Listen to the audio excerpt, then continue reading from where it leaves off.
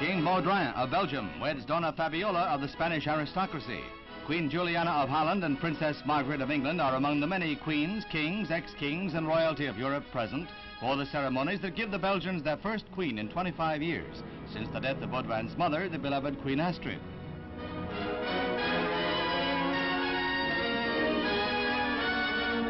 After the civil ceremony, a church wedding in which all is resplendent with traditional grandeur and high ritual.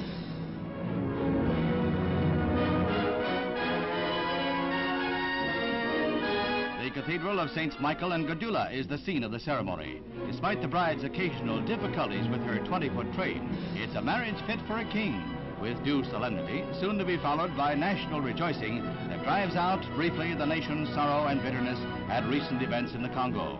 World affairs are overshadowed by the big domestic event.